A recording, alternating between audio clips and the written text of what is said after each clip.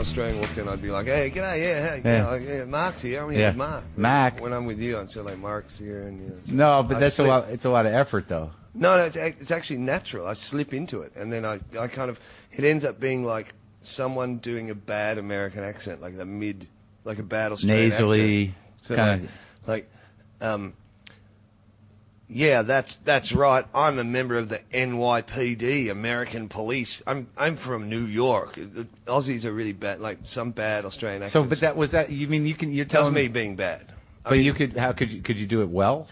Well, yeah. I mean, I don't know. I mean, this is how I do it. This is how when I talk to my mother, I would talk like that. Mother, it's a different thing. Mom, like I go, hey, Mom, I'm coming down there tomorrow. I've got to work on tonight. I'll be there at like 8 o'clock.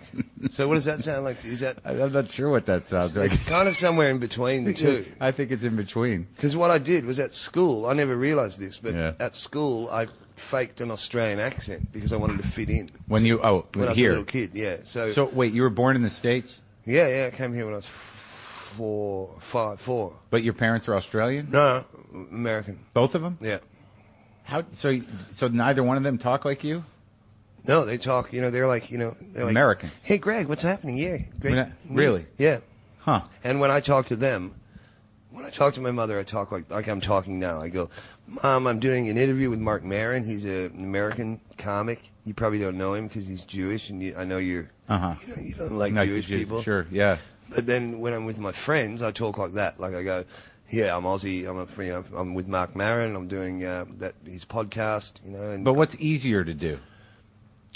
What's more natural? The Australian. The right? Australian's more natural when I'm with Australians. But when I find myself with an American or a Canadian, it starts slipping out. So I think my natural default position, the fakeness is to be accepted by anyone. Anyone who will like me, please. That's it. So your default, like you could be talking to a Sri Lankan. Yeah, oh, goodness me. Oh, look, I'm slipping into it already. Yeah, I get it. Sure. Yeah. Whoever will give you approval and make you feel whole in that moment is what you will adapt to. Mm-hmm. So why did your parents leave America? My father worked for Ford as a designer with the Ford Motor Company. And at that stage in Australia, Australians have only recently started trusting their own. Like there was almost every executive in Australia was from England or the States. Right. So they needed some executives out here, so they brought out guys from America, and they offered him a better job, better pay, world travel. I think once a year they used to send us around the world. And so he was a Ford exec where, in Michigan? Yep, in Michigan, and then like the original plant. Yeah, I moved to Geelong. Geelong? Yeah, moving from Detroit to Geelong. Where the hell's Geelong? Geelong is an hour out of Melbourne. Is that where you live now? No. It's an hour out of Melbourne, and it's like the second city of the state of Victoria. And that has all the paranoia and jealousy and everything that comes with it of not being the main. Apparently, 150 years ago, they tossed. It was like tossing a coin to decide whether Melbourne or Geelong would be the capital. Oh. And Melbourne got it. So Geelong is kind of bitter, and So, but I don't understand this country. I'm not ignorant, but I just haven't done my homework. Yeah. There's 5 states. Yeah. Where's the big rock? The big spiritual rock? In the center. And does anyone live out there? Yeah. It's near. What's it called? It's called Uluru, or Ayers Rock. Have you been out there? Yep. What'd you go out there for? Was there a gig at the base of the rock? There's a town called Alice Springs. Yeah. And that's the nearest city or nearest town to that. And we do gigs there sometimes. So really? That's why I was there. But I didn't go up it because the Aboriginal people actually don't like you to climb it. And so, white people climb it it's always full of, German tourists or Australians climbing it. And Americans on holiday from college. Yeah. Backpacks. And all the Aboriginal people are standing there hating the fact that everyone's climbing up this sacred thing, and some woman went up there and did a strip tease recently to get famous. An American woman. She climbed to the top and then did a strip tease, which was videoed and put on YouTube, but, Well, she's going to be cursed by the Aboriginals. Well, she already is, I'm sure. Women aren't meant to play didgeridoos or even have them aimed at them. It's meant to make you barren if you do that. Kitty Flanagan does a good joke about that. She says like she's in her 40s and hasn't got a kid or anything. She goes, I don't know. Sometimes I think being in that old girl didgeridoo band in the 80s may have had side effects. So that's a common thing that people know, that you can't aim a didgeridoo at a woman? No, and it's a woman not common. cannot play a didgeridoo? So she had to set that joke up, I would assume. That's a sort of a regional joke. I don't know if that would fly. Well, even here, a lot of people probably wouldn't get it. But, Right.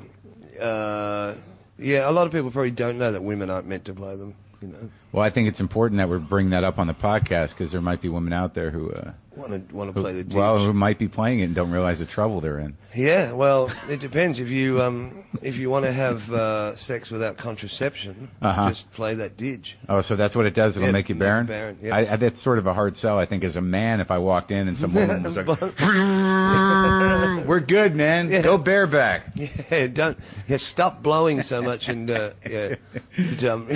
bareback. Yeah. Isn't that what you call it? Yeah, but barebacking I always think of as there was a thing with gay men that became big about 20 years ago where that was after before the my time. AIDS, I know you were really young, but Yeah. after the whole AIDS thing peaked, it was like a dangerous thing for gay men to do if you wanted to live on the edge. You'd Bareback, and Right. It was like a deliberate, I think it's choice. actually still dangerous. Yeah. A couple of, for a few reasons.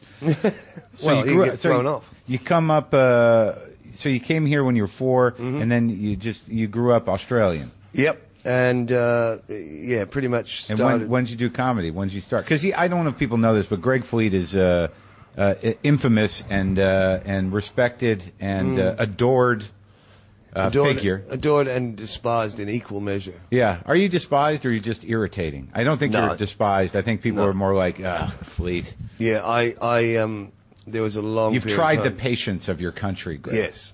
And now I'm sort of behaving and trying to make up for all the bad things that I did. Let's talk about where it went bad, because I know some of the people that listen to my podcast know this, that when I was here in 1992, and the story about when I got sent home, as I said in that story, the comic who was there when I got sent home was you. Yeah, I was the MC. Yeah, you were the MC. You had hair. You were younger. I remember it fairly clearly. And I did not run into you again until, 17 years later.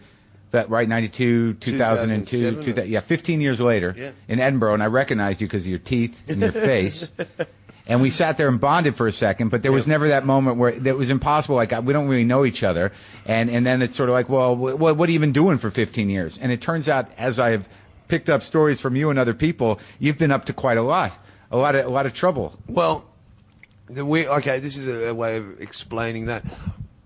I still don't remember that gig. I still don't remember doing that gig with you getting sent home, any of that stuff. I mean, I know it happened because you told me about it. And when you told me, I sort of vaguely remember something like that. But I was doing so many drugs at that time. For me to forget, working with a guy from America who on the second night was sent back to America. First week. No, it was a week. It took a week. And for me to forget that happened is a remarkable thing. I can't believe that I don't remember that happening. Well, so that was 92-ish. So where were you in your career at that point in time? I mean, you were still emceeing, so you weren't a huge, infamous, popular. What they used to do here was you'd get to a certain level, and if you were around the top end of stand-up, you would get to MC the international acts when they came out. So that was actually a good gig. It was. In fact, I've got a feeling it was one of the first times they let me do it, and that's why, the whole thing falling apart and you getting sent home and everything. I probably was going, oh God, it's my fault. It's my fault. They just sent the wrong American home. I just wonder who they brought in to fill in for me. Who knows? It would have been someone really mainstream, and as you said back then, Australian shows always around that time, and it has changed now. It's become much more generic, but back then it was a new stand-up going on first. Like a weird double act of Right, that's who I had. These two women. The Flat Whites, they were called, I think. Oh, so you remember that? Yep. Are they still around? No, they're not around. One of them is a reviewer. She does comedy reviews. So they'd have a new stand-up on first, a weird double act or a triple act on second.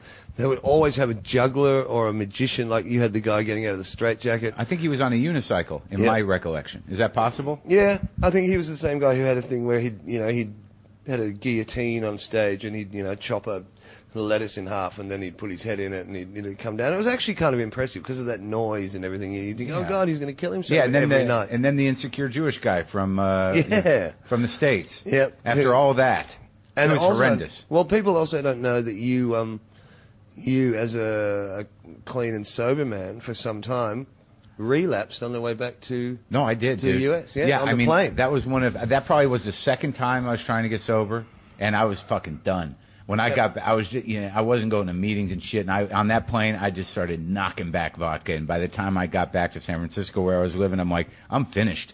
I'm not cut out for this shit. This comedy thing's a mistake. But that's knowing what I do about you, that's a heavy blow for it to be enough to make you go, get back on the way. Well, I'd only at that time I'd get a year, year and change. I did that several times. There's nothing wrong with that, my friend. No, I know. Admirable, getting a year. You've made a career out of almost getting a year. Yeah. Haven't you? I don't have room to store all those chips in my house, so I've always got to relapse before a year gets up. So when you were doing that gig, so that's 92, so you were strung out then? Yeah, I was using dope. Yeah, heroin. Yeah. Now, how the hell are you a guy who can function on that? So you would... Yeah, I would. The thing is, with heroin, if you get a habit, you have to have it to function.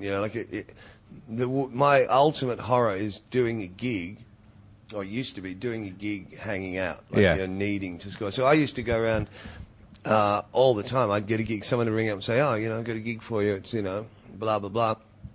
And then I'd say two things. I'd say, great. And I'd say, hey, is there any way I could come and get the money now? Right. And or just before the gig. So quite often, hardly ever did I get paid, because I would have already spent the money, Or I'd go that afternoon and get the money. It was sort of like prostitution. I'd get the money so I could buy the drugs, so I could do the gig to earn the money to buy the drugs to do the gig. And, it's like chicken and egg. Yeah.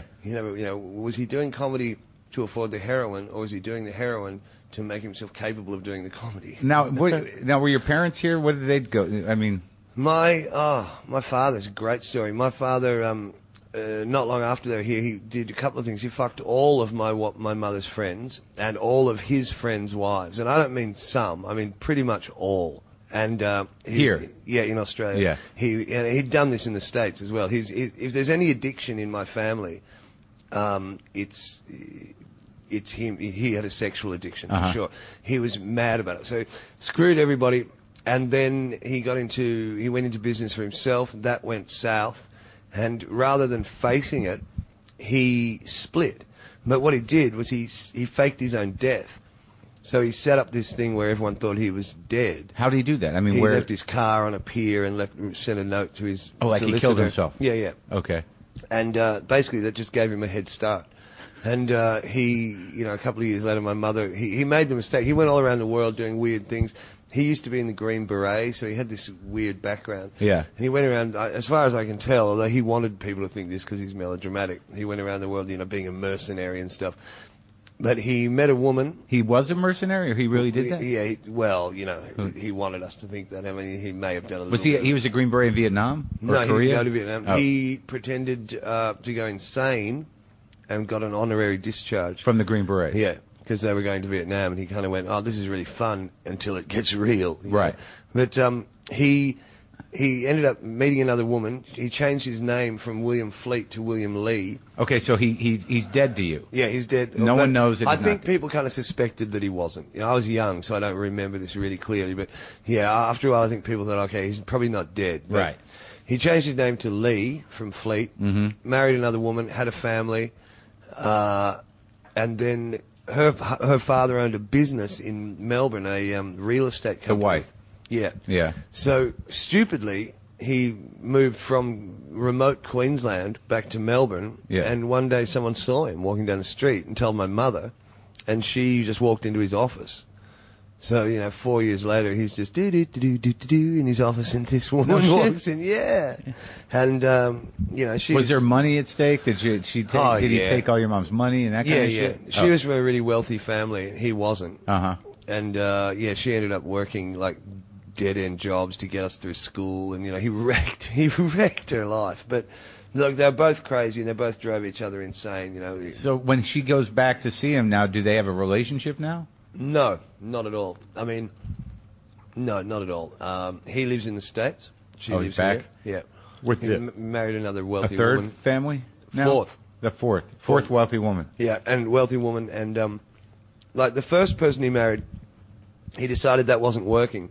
So what he did was he'd ignore her for a long time. Then he introduced her to one of his army buddies, who was kind of a handsome guy. Yeah. And so he'd go around and visit her and, console her and stuff like that. And then, of course, one day they kissed on the doorstep or something, and my father was in the bushes, jumps out, how could you, and punches his friend and divorces the woman. Because, so now he's got an excuse. Yeah, exactly. So now, so do you talk to your dad? He actually sent me an email, and this is how lazy I am. I saw it the other day on my email thing, and I haven't read it. But, so occasionally we do, yeah, but I if I had a computer here now, I'd open it up and we could read it together for the first time. It could be, The weird thing about him is he's never apologized or anything like that. But he did say some great things. He told me once, how there's all these meaningful things like if is the middle word in life? Yeah. He took me aside when I was 12 and he went, hey, Greg, you know why I changed my name to Lee that time? And I said, no. And he said, because Lee is the middle word in fleet.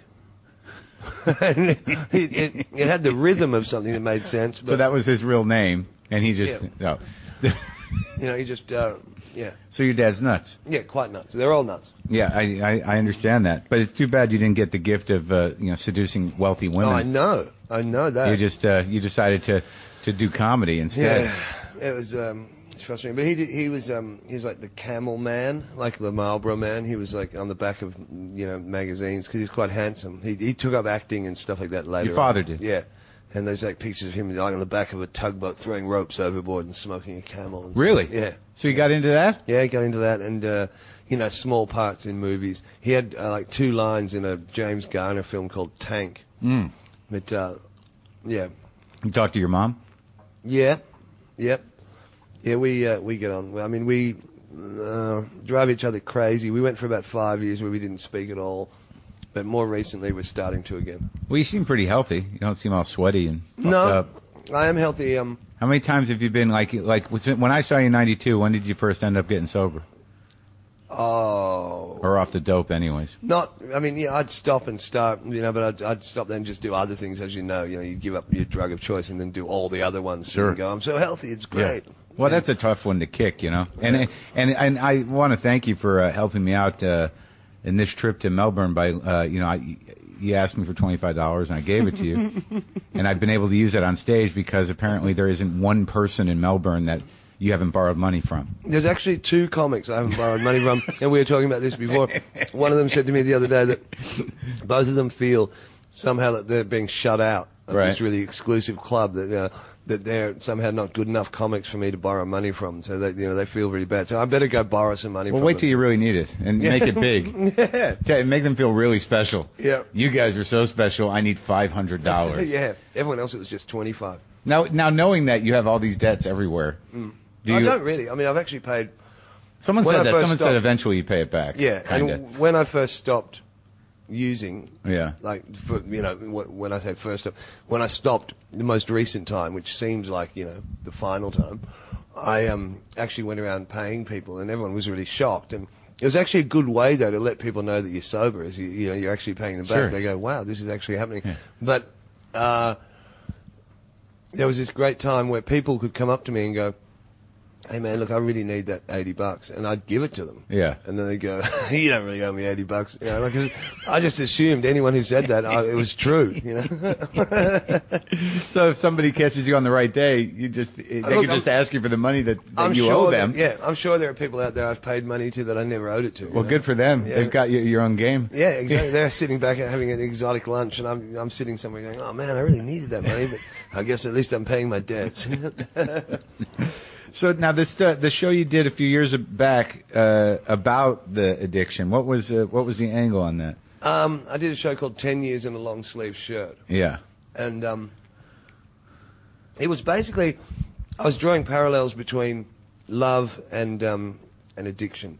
And how, for me, most of the times when I got into taking a new drug or whatever, it was through a romantic situation. Really? So, yeah. How do you mean? Well, like I'd meet a girl, and Yeah. she'd be into something. Okay. And so she'd go, oh, do you want to try this? And I'd do it.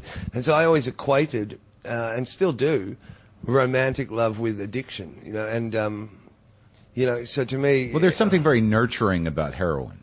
well, there is in a way, yeah, Sure. yeah. I mean, I think that on some level, that's what we're all looking for, is that warm feeling of comfort and being okay. Yeah, and having a couple of Asian guys looking for you to break your legs to get 50. No, that's probably not part of it, but yeah. But yeah, I always equated taking a new drug with for the first time. Usually would be the same day that I'd end up sleeping with somebody for the first time. Like what new drugs? I mean, the first time you did dope was with who? A woman? Yep. Yeah, first time I did heroin was with a woman, and we. Wow, you must be really grateful for that. Oh yeah, it was a great relationship. She really got you started on a lifelong journey that you've got to just wake up every day and thank her for. Yeah, and she's of course been clean for 15 years and has a really good life, and I'm still out there scrambling around. But they still talk? Yeah, we do. Really? We do see each other occasionally. She's great, but it wasn't like she got me into it. I mean, she did give me the first time I did it, but I mean, I would have found it somewhere else. Sure, that's a nice way to put it. But so I've always equated, new drug experiences with romance, and therefore all the insecurity that goes with that, and the obsession and the addiction, and needing, like everyone says that giving up cigarettes or giving up a certain drug is like ending a relationship. Yeah. And for me, heroin ended up being by far the longest relationship I'd had with anyone or anything. So it really was. And when you end something like that. I actually, in rehab once, had to write a letter to heroin breaking off the relationship. Uh-huh. And it seemed like a dicky thing to do, but it was actually great. Because you're saying all these things like, the whole time we were together, I was dedicated to you. I spent all my money trying to, keep you around. And I didn't realize this, but all that time you were seeing other people. I was dedicated to you, but you were seeing anyone who had the money. And, yeah. But, but after that, you and heroin got back together a few times. Oh yeah, we'd party. Or heroin would come around and be all depressed because she'd split up with her recent boyfriend, and I'd just console her. But look, it went on and off for ages. But around the time I met you, or re-met you in Edinburgh, so 5 years ago, was around the time that I seriously started to end it. Before that, it was just I'd give up because I ran out of money, or I'd give up because I ran out of money. It was, it was never serious, and it was never long term. It was always like, I'll stop this for a few months. Yeah. But then around the time of meeting you, I'd been to a rehab before that, and then, you and I spent that month together. And well, that was insane, because I met you and I recognized you. I sat down, I ordered a club soda. You said you ordered a beer. You said, why are you drinking club soda? I said, I don't drink. And you said, I shouldn't be either. Mm-hmm. And somehow I talked some shit to you, and then we ended up going to meetings for a month. Yeah, and it was great. It was good. Yeah, and I mean, the show I did about addiction, I actually did in Edinburgh, and it was great, because I sort of got into this thing, and I don't know if you ever do this, but I was doing these thematic shows over a couple of years. I did the one about addiction. I did one about this horrendous holiday I had in Thailand, but they were shows that had, they were mostly funny. So they'd be, look at this idiot, it was always about me being an idiot, and, hock shops, or, what do you call them? Pawn shops. Pawn shops, resembling my living room, because all my stuff would be in there, and I'd go in and, change the positioning of some of the things and say, it looks better like this. And this is how I had it at home. Yeah. So, there was all the funny things of drug addiction and stuff, and like funny stories about taking LSD and the funny things that can happen, or, all that kind of stuff. But then also in there would be like, my girlfriend overdosing and dying or something. So it'd be like 95% hilarious and 5% quite tragic. Did that happen? Yeah. Yeah. So there'd be... When did that happen? 89 or something. But... Were you in the room? For the audience... Yeah. But for the audience, it would be this great journey of like hilarious, and then deeply tragic, and suddenly... And like, I remember every night there was this moment in the show where there'd just be silence, and one night I heard this woman in this, so like, laugh, oh my God, silence, and I just heard this one voice in the crowd go, oh no, and it was an incredible feeling, because then you go back to comedy straight away. You'd have to have a really good joke to break that tragic vibe, but people would leave having been on this incredible journey, and they actually liked it better than when I just did shows that were just funny. Well, yeah, well, theater, and if there's an arc and there's there's something happens, and then there's some sort of transformation. I mean, I assume that after that show you got clean in the narrative, right? Yeah, well, I mean, the trouble with that show was, it's on YouTube. It's called 10 Years in a Long Sleeve Shirt. There's a half-hour version of it on YouTube that I did as a TV special. Yeah. But if you look at it, you can see I'm stoned. Oh. So I'm actually doing this show about how I used to be a heroin addict on heroin, you know. So that was problematic because I did that for a couple of years. That was problematic? Yeah. Because you're saying you're not on heroin anymore? Oh, absolutely. And, borrowing money off people. So that's where, I think I said that to you the other day. Hey, man, can I borrow $80 to fix my fridge? Yeah. I actually had a guy say that to me once. I just looked at this guy and I'm just like, you don't have a fridge. So in that moment, though, because, I mean, that's about, when it comes to heroin stories, that's really the worst that can happen. I mean, there's plenty of people that almost die, but when you have somebody that you're with die, I mean, what was the story there? Well, that wasn't really that was someone I'd seen a little bit. But the really tragic, or the upsetting story in that, when I would do that show, was my actual girlfriend, who I first started doing it with. She OD'd. She didn't actually die, but what happened was she OD'd. I turned around and she's out. She's like, I'd never seen anyone do this, but she's like not breathing. Her skin's going black. She's no pulse. I'm trying to revive her and doing all this stuff, and there was another guy there who was her really good friend, this gay guy who was like, the three of us were really close. Yeah. So I just said, keep her breathing, and I went running out in the street to try and get an ambulance or something. I went out, all these surreal things happened. I went out in the street and I said, is anyone here a doctor? And this guy came running up to me and went, I'm an accountant. That's not going to help. No. But I went back inside the house, and my friend had fallen asleep on top of my girlfriend. Instead of keeping her breathing, had just nodded off on top of her. So they're both out. It's like fucking Train Spotting. Oh, man, it was, very much so. So, eventually ambulance guys come. And the other thing, I kept picking her up and slapping her, trying to wake her up. And I found out later that what I was doing was actually knocking her out. I was so panicking. I was hitting her so hard that she probably would have come to, except every time she started to, I'd slap her and probably knock her out again. But these guys came, the ambulance came, they gave her a shot of this stuff, Narcan, which is, reverses the effects of heroin. And nothing happened. And the feeling, it's so hard to describe this feeling that goes through you when you go, your whole world is caved in. She's dead, you haven't thought about, her family, telling her mother and father, your family, like, just the fact that she's gone. All this stuff starts descending on you. And they gave her another shot of Narcan, and suddenly she just went, and sat up. Yeah. And, they sort of brought her around. And the first thing she said to me, she went, have you had yours? And I said, no. And she went, give me half. Oh, no, just come on. Unbelievable. Oh, yeah, absolutely true. So strung out. Yeah. And then, but that was the one that got sober, huh? Yep. Yeah, Oh, she's fuck. remarkably. But So none of these incidents, like what, did you ever die? No. The last, one of the very last times I used heroin was in Ireland, and I hadn't done it for a long time. The classic story. I'd been clean, going to meetings and stuff like that. Hadn't done it for a long time, and I just was in that mood. I found myself going for a walk in Ireland, which is, I don't often go for walks. We're in Kilkenny? No, in Dublin. Uh-huh. And then I found myself just happened to be walking around the dodgy part of town. Like, Sure. wow, I've just ended up in this part of town. I understand this. Yeah, and look at those guys over there. They seem to be on some kind of... They're very tired. And so I ended up scoring from this guy, took him back to my hotel. Yeah. I bought him some. And he told me, too, he said, look, one thing about this stuff, it's crap. Unfortunately, it's not very good. Yeah. So he had his and left, and I had mine, and I woke up in hospital. And there was all this embarrassment and shame. Basically, I'd OD'd in the hotel room, hadn't turned up to my gig.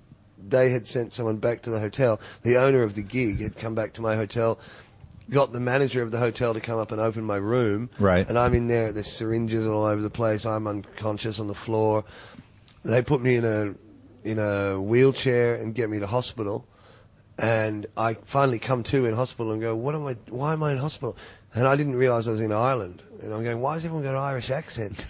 And I leave this hospital. They're telling me to stay. I said, no, I've got to get to work. I bolt to this gig, and it's over. It's all finished. And I go up to the owner of the venue, and I say, oh, sorry, man. I was on my way here and I got rolled by these two guys and they took my wallet and and he's just looking at me. He's the guy that's just come around and got me off the floor and taken me to hospital. So I'm telling this elaborate lie, and as I'm telling it, I'm going, "Oh, this isn't working." So that was the only time I'd ever OD'd though, and that was one of the very last times I used. How the hell did you manage? I mean, how old are you? 47? 48, yeah. So you're my age, and you didn't get Hep C, you didn't get AIDS. I know, that's remarkable. And you seem to be pretty, pretty fat. Are you saying I'm fat? You're fat, yeah. I didn't used to be. I actually do this thing now where I stand on stage side on, because I always used to be quite skinny, and the audience sees that I've actually developed this kind of fat stomach, and they think you're doing well. They think Fleet's good. They do, but I point at my stomach and I say, ladies and gentlemen, one thing I just want to say to the young people is never give up heroin. Yeah. You'll just be a fat old man like me. But over the process of what's got to be 20 years of this shit, or 15 years 25? of this. Right, since you've been a professional comic, I mean, the infamy of it has probably, how's it affected your career? Well, I mean, you've done what, TV? You've been on, I mean, you've done acting, right? Yeah. And TV, I've just written a series, a TV series about comics. So it's about 5 comics who are friends and just what comics do when they're not on stage. But do people trust you, or are you ever going to regain? Well, not really, I don't think. And but this TV show hopefully will be. There's a lot riding on it for me, but it's kind of like my reintroduction to that world. And if it goes as well as I think it will, and it does look incredible. I'll send you a copy of it. You can tell me what you think. But it's got good people in it. A lot of well-respected people here and in the UK are in it. But if that works, I think I'll get a lot more trust and a lot more, like. There's some talk of doing a second season of it and stuff. So there's a lot, I've kind of got all my eggs in one basket on that level. Well, everybody knows you on this side of the world and in England. I mean, Stuart Lee speaks highly of you, and everybody seems to know you, Fleet, your infamous character, and they respect your comedy. Yeah, but that's about it. That's where the respect ends. Because they do respect the comedy. But I mean, to a lot of people, like Stuart, is incredibly frustrated by me, and it makes me feel bad because Stuart Lee works incredibly hard. He's incredibly creative and talented. He has a lot of time for my work and has helped me a lot, but I also upset him. It's upsetting for him to see someone wasting ability or, not achieving what they could achieve. So it's... well, you say that with a certain detachment. I mean, does it upset you? Enormously. So what do you do with that? Well, what you should do with it is stop behaving like a fucking idiot and work hard and and what do you do? Lift your game. Beat the shit out of yourself until you... Yeah, I just keep rolling those dice, going, I don't have to do the work. I'm lucky, lucky old Fleety. Hey, 7, see, So, but more recently, I've actually been doing it, and that's why writing the TV show was a great thing because I think a lot of people didn't think I'd get it done.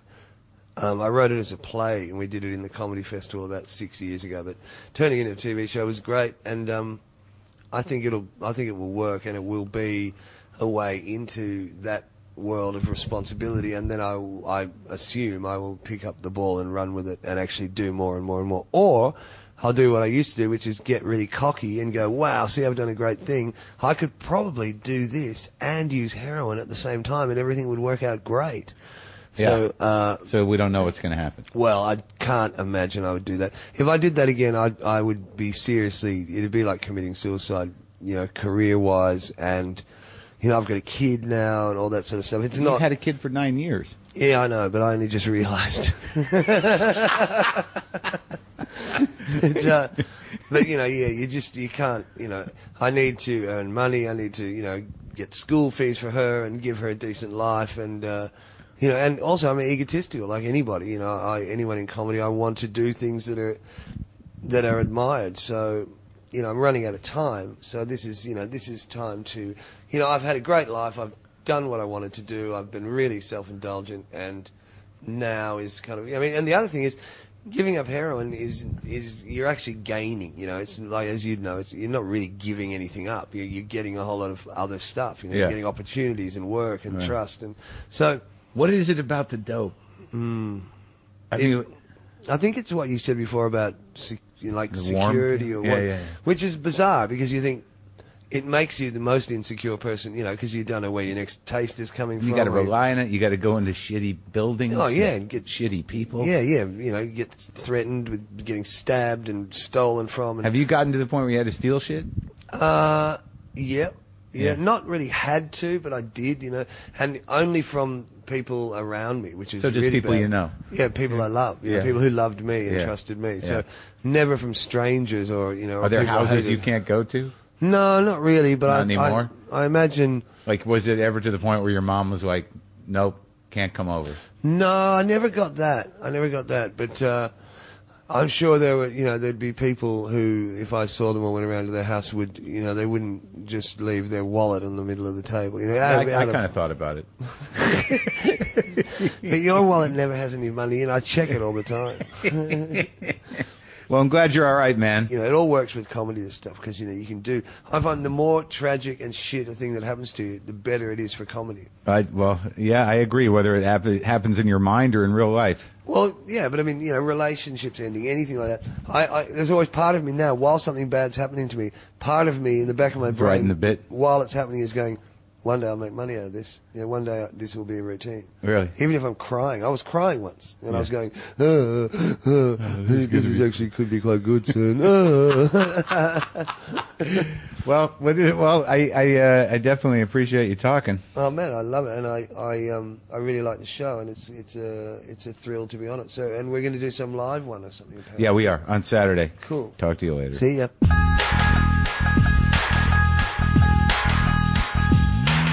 My guest here is Simon Munnery.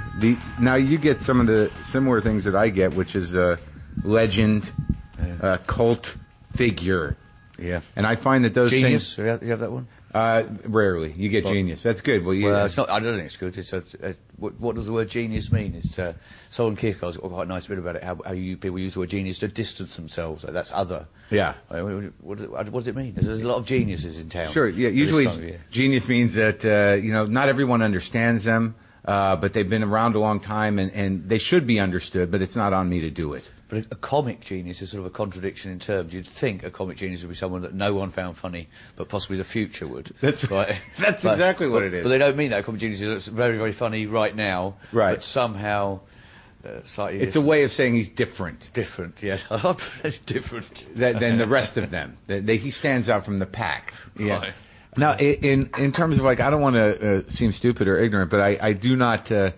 My pulse is my fingers are not on the pulse of British comedy or international comedy as much as it should. I talked to when I was in London, I talked to Stuart Lee, who has nothing but lovely things to say about you. Yeah, in his book, in my favourite piece he does in his book, I'm appearing a lot of his notes on his book, which is Simon Munnery, who's by no means a household name, even in his own house, where his wife and 3 lovely daughters habitually refer to him as Mr. Poo-Poo Head.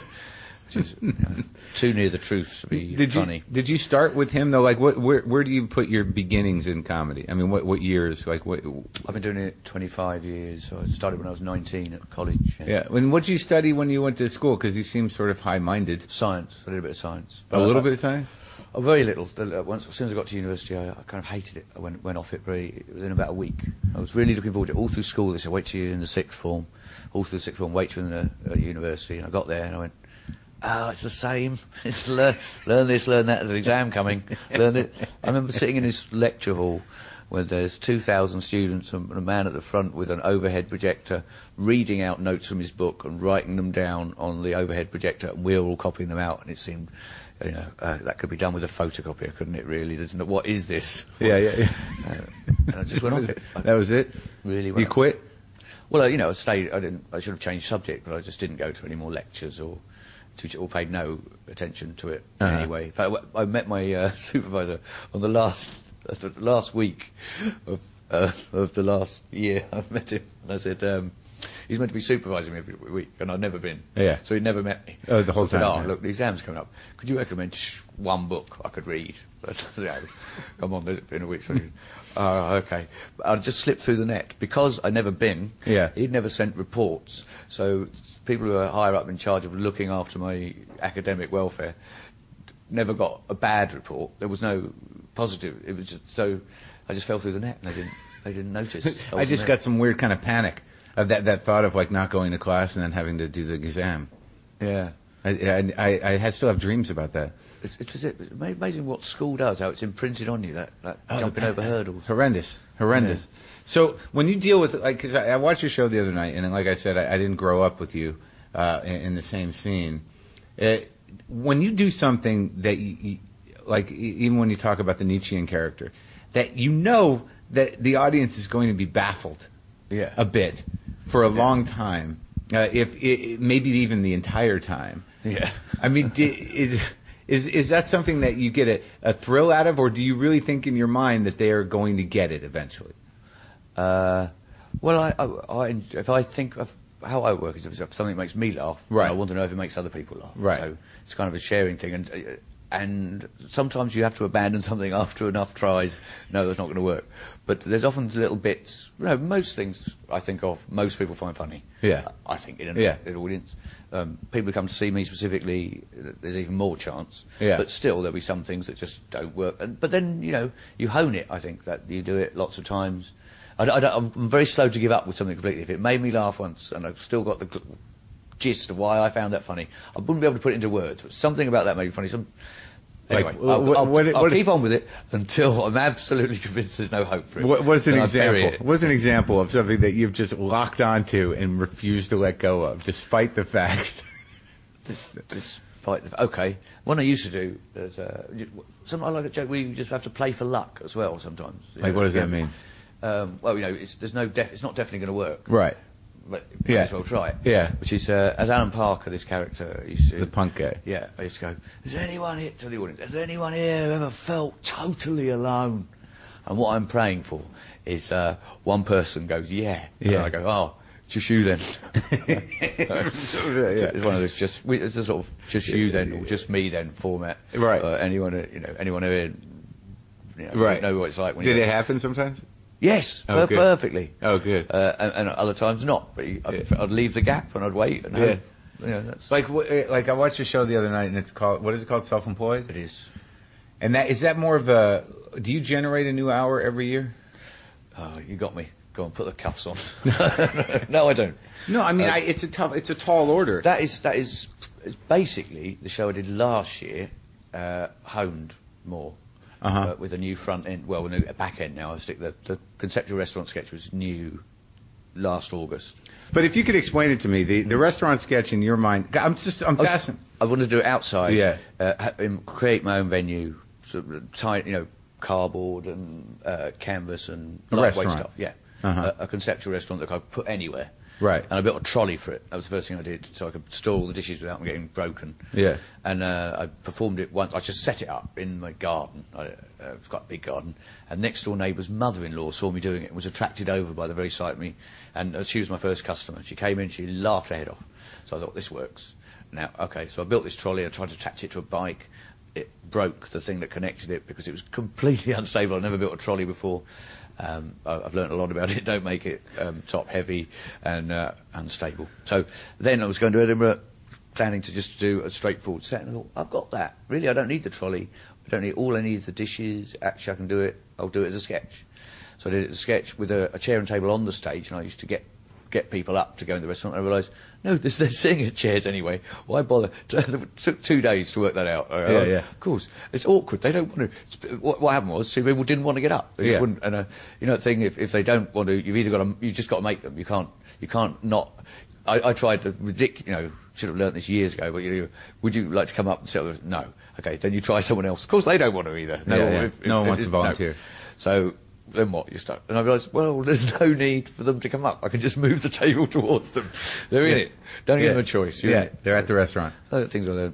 So the restaurant is basically different countries, right? Different countries. Well, I mean, there's one restaurant where you have Belgium on the plate. Basically, the restaurant it's a conceptual restaurant. There's no food. It's art. Right. So broad canvas. What it is each dish, and it's a coal seam. There's masses more in there that can be done. That's just as far as I've got with it. Like a dish, and what it is a description in the menu. followed by a surprise of some sort. Preferably there's some sort of activity involved, like you could have a murder mystery on a plate to work out something, right? And you can have a performance element as well by the waiter. Yeah. He can sing, dance it to you, something, offer you things to go with it. You can have little. So basically, that sort of format of a restaurant, which is theatre anyway. Yeah. Apart from the food element, you know. So the inspiration was that that there's a presentation by a waiter in a real restaurant, and on some level you thought that you could extend that or break it open. Yeah, to make a restaurant without food. So it's just all, as I say, all the rigmarole of haute cuisine without the shame of eating. What I love about that phrase is you probably hadn't thought there was a shame in eating. There is sort of a shame in eating. Well, there is now. But I don't think it's in the public consciousness that much. Yes, perhaps it is. There is, I know, getting too fat. There's that. Well, there's an awkwardness to it. I went to a fancy restaurant last night where I had that moment where there was such a...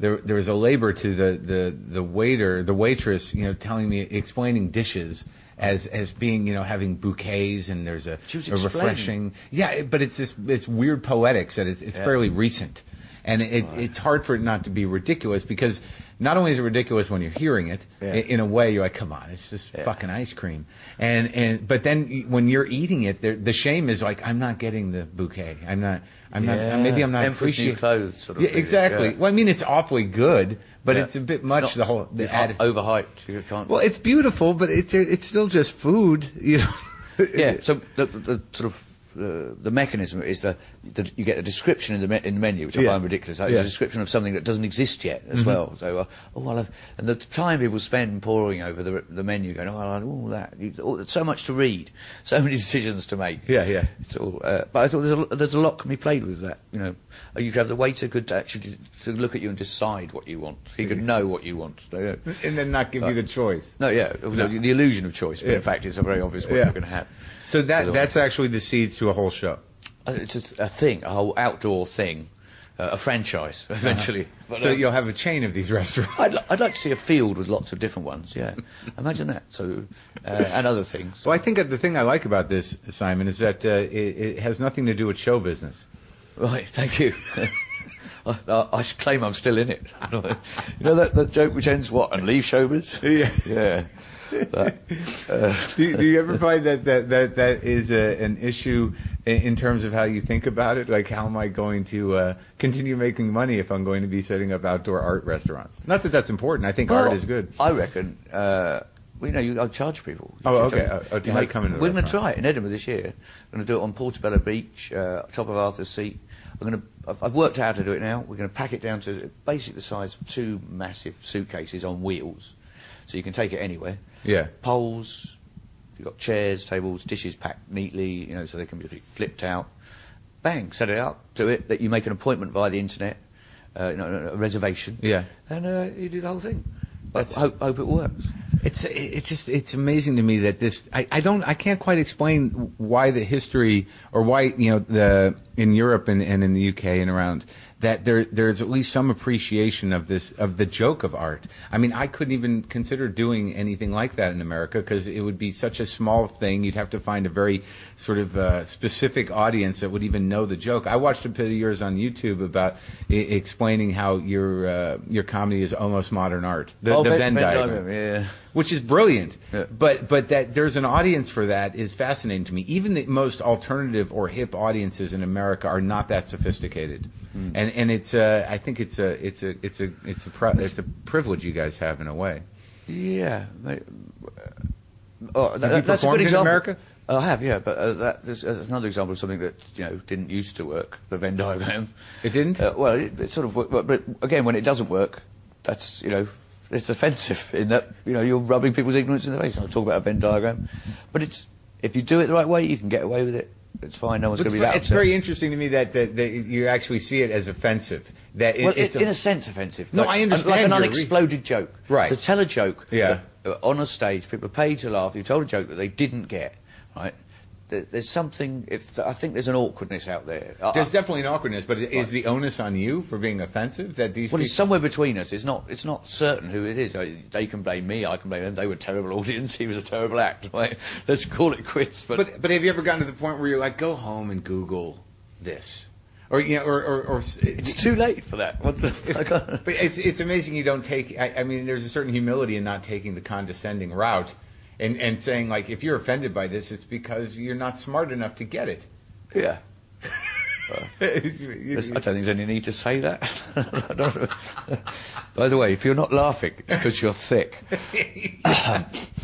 All right, I've got 10 minutes now. I'll get 10 minutes out of that. Good evening, ladies and gentlemen. If you don't laugh at my act, you're stupid. Can we get that clear at the start? Why don't you open with? Why don't you call the show that? Have some sort of IQ meter. Yeah. Or it's all going down. You're not laughing, are you? You're thick. Well, I think that's why it's lucky you don't do that. I don't know. It's lucky, not luck. I'm a survivor. Well, no, it's not. If I think of something, that's impossible. You just want to try it, don't you? It's a bit like well, League Against Team began with, oh wow, what would that be like if someone came on instead of going, hello, nice to see you, or just came on going, you are cunt, scum, just abuse. Right. Yeah, so I did it, and it worked. And it was funny. But not everywhere. Yeah, right. And the reason I think it didn't work in Toronto or Melbourne is an English voice, particularly in America, you've got that culture, film culture anyway, of English being evil and slightly superior. Attention, scum, you are nothing, absolutely nothing, with an English voice saying it, is very different from what I meant. Like in England, it's just like, oh, who's this bloke abusing us? But in the States, oh, it's an English. It must be an evil. So yeah. The feeling I got in Toronto and in Melbourne when I did the League Against Team was people going, "What's he being rude?" Well, it's definitely not saying, "Why is he being rude to us? What have we done?" You know, just rude. I don't only get it. And Toronto as well. Like, why just be rude to us? Because you're different. I'm not. It was an English act to shout at English people by an English person, I think. And when I watch you now, when I watch the recent show, having not known the history of you, it seems to me that you have this life. Yeah. You know, you've got your wife and your kids, and you've got a house. Yeah. And what I notice, and maybe it's not true, is that you have this you have a style that you've established, which is this kind of pushing the envelope of funny and being absurd and using different elements. But there's also this part of you that just wants to talk about your kids. Yeah. And being in the country and stuff. Yeah.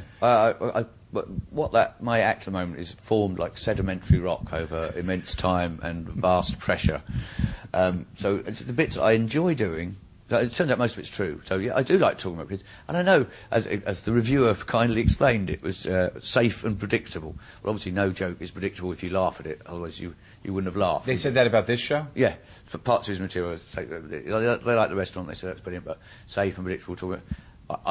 Everything I say, has all happened, has occurred to me, and I find interesting, funny.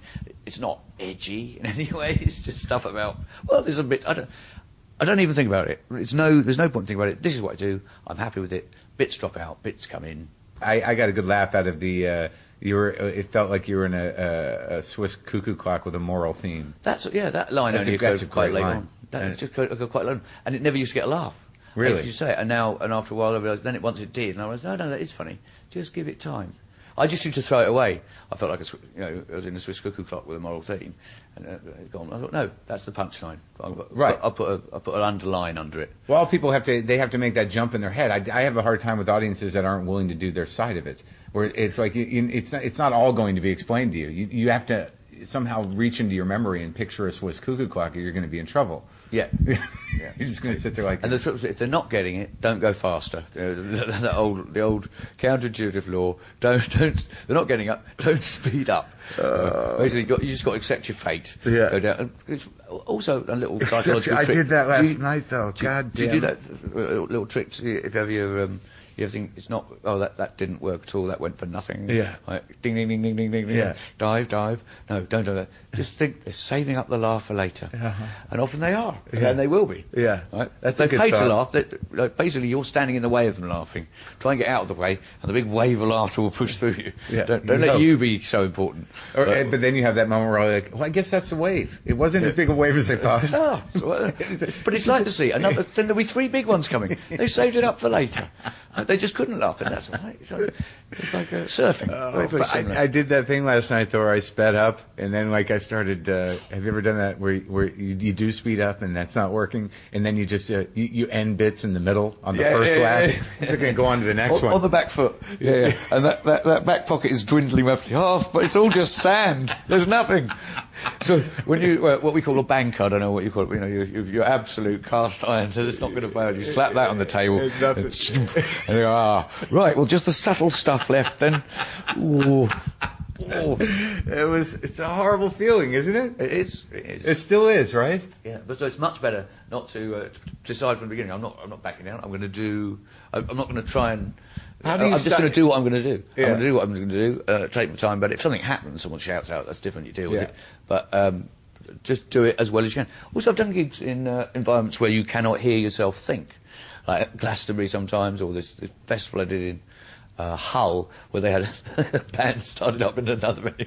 Like, I was trying to tune my guitar, and it was just B. Everywhere was B. Couldn't hear, I couldn't hear the audience. Anyway, you just got to do it as well as you can. Well, that was funny the other night. You know, when you were on stage at in the room you're in, which is sort of a tent or a temporary theater of some kind, the Bosco Theater. And music started about halfway through, and it was irritating me because it was like a beatbox kind of music, and you're doing your thing, which is kind of nuanced and absurd. And I'm like, what the fuck? I would hate to be performing in this venue. And then and you close with the restaurant piece, which is a completely beautiful absurdity. And I walk out, and did you see what's making the music? The White Rabbit. There's a guy in a bunny suit playing bass. And every night he starts up. Just like, it's like, and I'm thinking if about the show's doing better, I'd bribe him to stop. I would, but on this level, I just couldn't figure out what was more absurd. Was your well-structured actor, me walking outside, and there's a guy in a man-sized bunny suit with a bass. I'm like, this is like a competition. I don't know if Simon realizes what he's up against. Yeah. I like when people know their own limitations, because I think so many of us are kind of childish like that. We just keep expecting the biggest. It must be interesting having children. Oh yeah. Is it as enlightening as you thought it would be? It's like joining the human race. Yeah, I imagine. I don't know if it's going to happen for me. How old are your kids? 753. Oh, you got time. Yeah, and that'll be. It really just you just go and also it's continuous. It's like you're on the whole time. There's no But it's sort of like there's part of me that thinks like I can't really be a well-rounded person if I don't have a child. Where you're put in that position. You've never seen it from the other side. You know, suddenly you see it from any kind of resentment you had towards your parents, and suddenly you see it from the other side of what it was like to be. When you find yourself saying the things that your father had said to you. Yeah. You go, yeah, okay. This is the way it has to go. Because I say so. Yes. No, we're crossing the road. Hold my hand. Where are we going? Yeah. And do you feel like it humanized you a bit somehow? Yeah, I'm really glad. And also love, absolute love. Amazing how much you love these creatures. Babies. I never used to have no interest in babies. Nothing. Yeah. Someone's got a baby, oh good. No, I don't want to hold it. Yeah. Like, go off. Good job. And then suddenly, if I just see a baby now, my heart goes. Oh, really? I go, oh, little ones. They're the most beautiful, funny. Yeah. They have to be cute. It's survival, not fittest. It's the cutest. Yeah. That's what. So they learn to do that, and they come at you running as well. There's no better mirror than a child. They know you. They know your every thought. Like, Eleanor, could you tidy your room? Well, yours isn't tidy. No, your office is the least tidy room in this house. I go, okay. Well, good point. The other day, they're all asleep. Well, we've got a lot of trouble getting over the jet lag, because I got over it, but they don't. She's going, it's 5 a.m. I was going, look, if you could maybe just try and sleep for another hour, right? And then that way, day by day, we'll get more on Australian time. Yeah. She goes, people are sleeping still. She opens the curtain, looks out, and goes, well, there's cars and buses moving around. I go, all right, you're right. Good point. Yeah. You win. That's awesome. Well, hello, it was great talking to you. And you. I think it's sort of sad. Reflection on my country that we don't know you guys, and I don't know how that's going to happen. Like Stuart Lee is another one where I did an hour with him, and no one really knew who he was in my country except a few people. Yeah. And it's sort of a tragedy that doesn't go back and forth as much. Yeah. How can we make that happen, Simon? I don't know. You have to talk to your. It's my side. It's on my side. Yeah. So talk to your people. I'll talk to my people.